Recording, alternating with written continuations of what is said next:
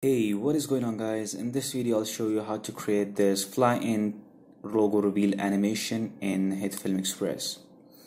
So in this case, in this example, I used, instead of a logo, I've used this text right here. You can use your logo if you want to. Since I didn't have any, so I just used this text. So let's do this. Let's create this animation. So I'm gonna go to new, and then I'll create a new composite shot. And from the template, I'm going to choose 1080p Full HD at 60 frames per second and set the duration to 6 seconds. Then click on OK. Let's create a new plane layer, and from the color, I'll choose the white color, and I'm going to rename this layer to white. Then click on OK. Let's create a new text layer, and I'm going to set the width to 1920 and height to 400. Then click on OK. Select the text tool and type in your text. I'm just going to type in fly in. Highlight the text and go to the text tab on the left side. The font that I'm using is Mockingbird. I'm just going to align this text to the center by clicking on this button right here. Okay, we have our text set up now. Just import your media. I'm going to use a video, this right here, this video, and I'm going to drag it on and put it on top of my text layer.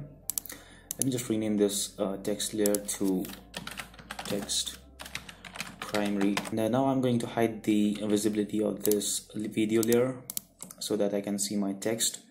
Expand your text layer, go to transform, and we will animate the scale.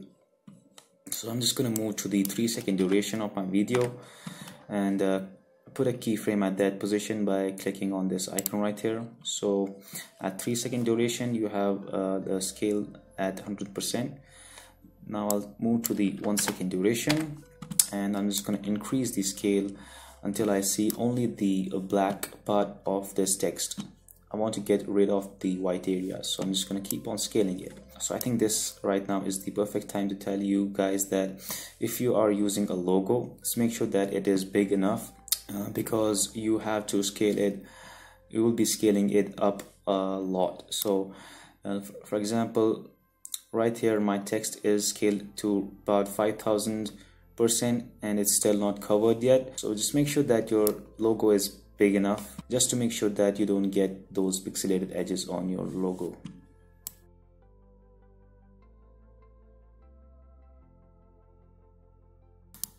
Now I can enable this the video layer, and in the effects tab search for set matte layer only effect and drag it on top of your video.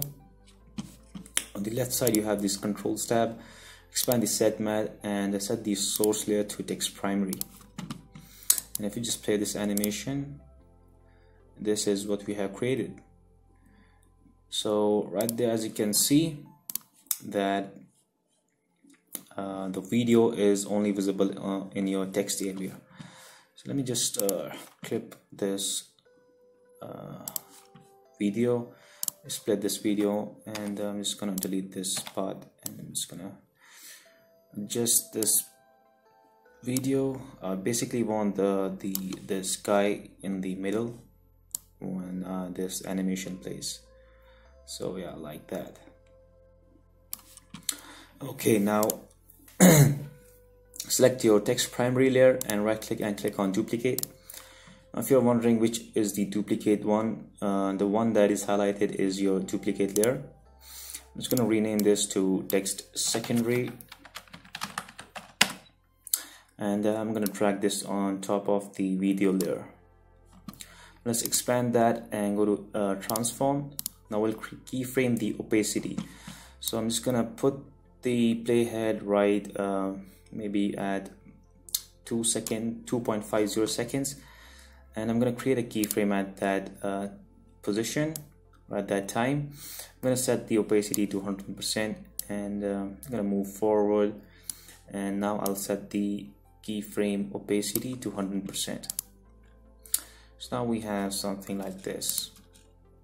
You can also maybe if this animation is too fast for you, you can increase the gap in between these two keyframes, and then you can it's completely up to you. You can play around with these keyframes, and also you can go to scale and maybe instead of linear keyframes, you can convert them to manual Bezier and do the same thing with your text primary layer on the scale keyframes. So in this tutorial and this video, I'm not going to bother about that. So I'm just going to end this tutorial right here. So I hope this video was helpful. If it was, please do hit the like button and subscribe to this channel. And I'm going to see you in the next video. Goodbye.